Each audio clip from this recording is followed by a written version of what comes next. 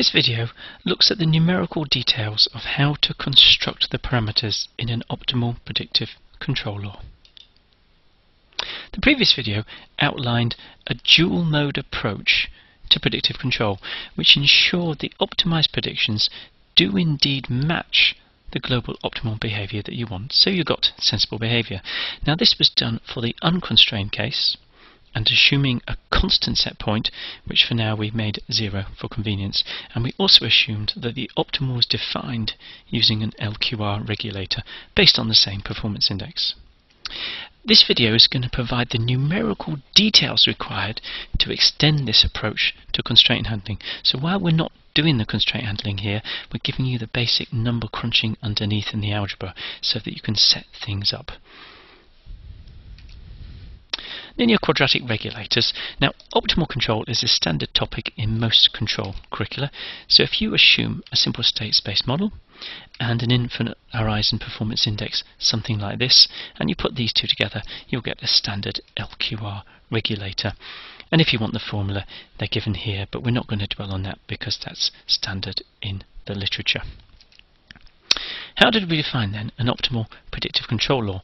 We took what were called dual mode predictions, so predictions based around the implementation of an LQR regulator with some transient perturbations to the input trajectory. So in other words, you'll see the control law was given as u equals minus kx plus c during transients, and just u equals minus kx asymptotically, and that's why we called it dual mode. So in other words, we had a transient mode for the first NC steps where you added these perturbations, and we had a terminal state. And what we want to do in OMPC is optimize predicted performance with respect to these perturbations C, that's these terms here, and obviously implement just the first value. So what we're going to do is substitute these predictions into our standard performance index and then optimize with respect to C. So what do we need? We need to be able to express this J in terms of C so we can do the minimization in terms of C. And that's what this video will show you, how you actually express J in terms of C.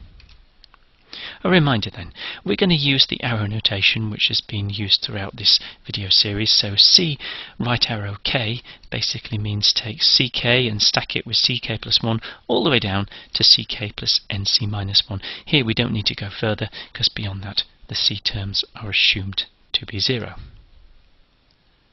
Now this vector constitutes the degrees of freedom within our predictions, and these are the things we can use to modify performance, should that be something we need to do, or to satisfy constraints, and possibly to do other things where that is required. Now we're also reminding you that within the predictions we're assuming that these perturbation terms become 0 once you get beyond NC steps. What we're going to use is this thing called an autonomous model formulation. So although we seem to have states X and we've got all these extra degrees of freedom and we've got 2 different modes, and you're saying that's quite clumsy, what we're going to try and do is form an augmented model which makes these 2 modes look like just 1 mode, and that makes things easier to handle. And the way we're going to do that is by treating the perturbation terms as extra states in our augmented model. So in other words, we reduce the model format to a single mode, and this then means it's amenable to standard results and formula in the Statespace field. This is what we've got then. We seem to have 2 distinct modes. You can see the transient mode and the asymptotic mode, but I can combine those into a single equation. Now you might want to pause this video in order to go through this more slowly and understand what's happening. But one of the things you'll notice is in both modes I've got a phi xk, and that's this term here. You'll see I've got xk plus 1 depends on xk through phi, so I've got the same relationship. But the difference is in the transient mode I've got this b ck term, and you'll notice that's given here. I've got b times Now it says C future, but you remember I've stacked all these zeros, so it's only going to take the top element of this C future. So that top row there gives me this equation here. And you might be saying, well, that means it doesn't give me this equation here. But that's only true if C is non-zero. If C is 0, then the same equation also applies. And what you'll notice is we've augmented this state with this C future, which is on both sides. And what's the relationship between C future k plus 1 and C future k? You'll see I've got this sort of matrix which has got I on the upper diagonals. So this is in fact just a shift matrix, so it keeps shifting the C's along. And the key thing you'll notice is the very bottom row, if you were to look at it, is clearly full of zeros. So if you apply this once, then the bottom element of C future becomes 0. If you apply it twice, the bottom two elements become 0. And if you apply it nc times, then the whole of this C future becomes 0. So after nc steps, all these C terms become 0, and therefore this expression at the top is now the same as this expression here. So this autonomous model formulation allows us to capture both modes in a single state space model by augmenting the state to include these C future terms. Now if you wanted to get the actual control law, UK is minus k, comma, and you'll see 10000 times xk C future k. So I've got an autonomous model formulation which basically captures both modes. Now for convenience, I can now use this augmented state. I'm going to call it capital Z, my augmented transition matrix psi, and then I've got this kz, where this matrix down, this is what I'm calling kz. So I've now got a simple state space representation of my dual mode predictions. If I want to extract the original state, or the original perturbation, or the inputs, then what you'll find is I can find a gamma such that gamma zk is xk. Or I can find a different gamma, here I've called it gamma subscript c, so that gamma c zk gives me C future, or I could just find an individual C if that's what I wanted. And similarly, I can find an expression for UK. And just a reminder, here are my augmented model. I've got zk plus 1 equals psi zk, and UK equals minus kz zk. What about optimal MPC then? What I want to do is express J in terms of the autonomous model states. So what I've done, if you remember before, we had xqx plus u r u, but I know that x is given by gamma z, and I know that u is given by kz zk. So all I've done is replace the x and the u terms in my performance index with gamma z and kz z, so that now everything is written in terms of the states of my augmented model. Now what I'm going to do is substitute in from my prediction equations. So here's my augmented model, zk plus 1 equals psi zk, and uk equals minus kz zk. So I'm now going to substitute these expressions, or in particular this expression, into here. And this is what we get. You find I've got the sum from k equals 0 to infinity of zk transposed, and then here's my weighting matrix in the middle times zk, so that's the same as the top. And now, if I recognize that I can write by inspection things like zk plus n equals phi to the n zk, then I get this expression down at the bottom. So you'll see I've taken z outside the brackets, and inside the brackets I've just got these psi to the k terms. So that's standard algebra, and again, if that looks a bit too quick for you, what I suggest you do is pause the video and you'll see that it's relatively straightforward. Now, a bit of an aside, because we're going to need this. If you have an infinite sum, something like this, the bit I'm just circling here, S equals the sum from I equals 0 to infinity, a to the power I transposed q a to the power I. Now assuming obviously that a to the power I is convergent, goes to 0, then you can show that if I write a transposed SA, then it's the same as doing the sum from I equals 1 to infinity of a to the I transpose q a to the I, which is the same as doing s minus q. In other words, you can solve for s using this equation here.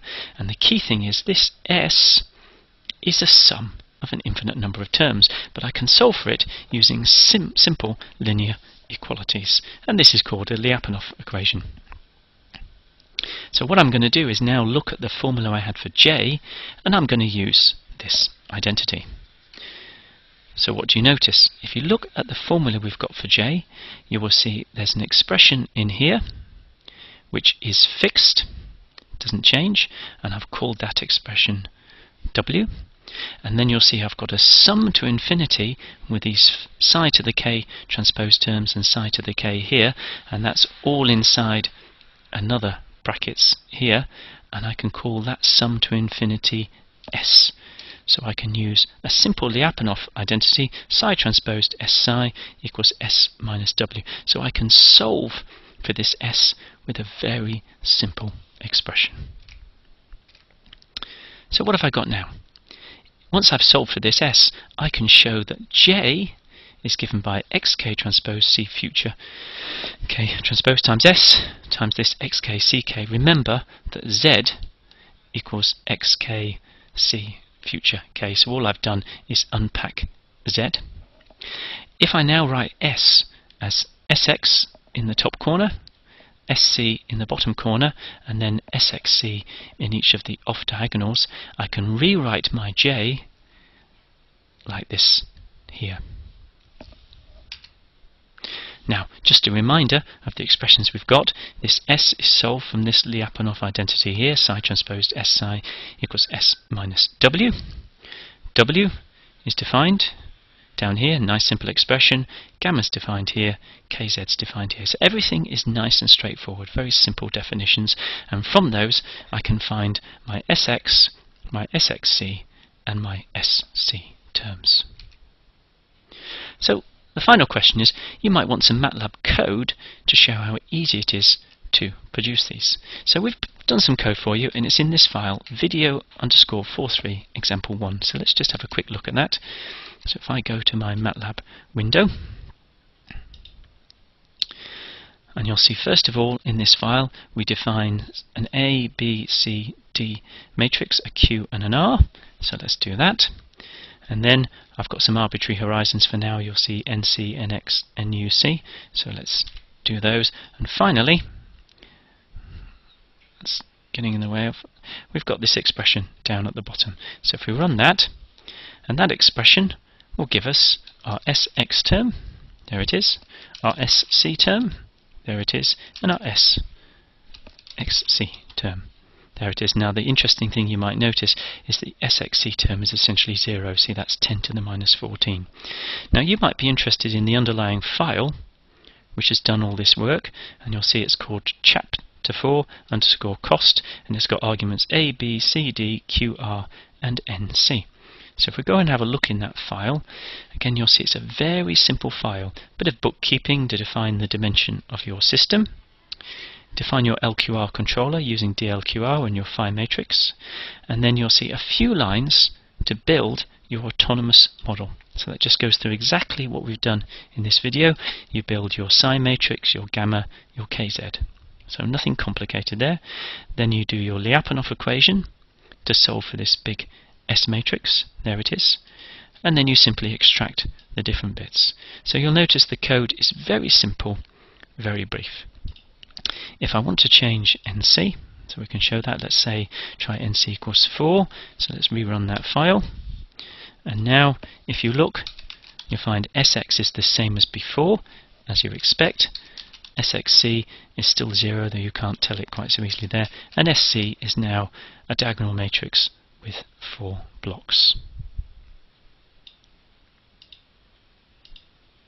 Now we're going to discuss the actual structure of those matrices in more detail in the next video, which is why we're not going to go into it now. So a summary. An optimal MPC law should be constructed around the optimal closed-loop behaviour from the unconstrained case, so we've argued that. And this video introduces the classical perturbation paradigm, or dual-mode description, for these closed-loop predictions. And in essence, we've shown you how you can build them. And we've used an autonomous model to represent both modes in what is an equivalent single-mode formulation, but obviously a mode which has many more states. The performance index can now be constructed as a set of 3 terms which depend on the initial condition and the perturbation terms. So you can see the bit that depends on the initial condition, obviously you can't change that. You've got a bit which is linear in the perturbation terms, and you've got a bit which is quadratic in the perturbation terms. And what we've shown is the code for defining this Sx, this Sxc, and this Sc is very, very simple on Matlab and very brief. And what we'll do in the next video is we'll look at these terms in a bit more detail to understand what they tell us.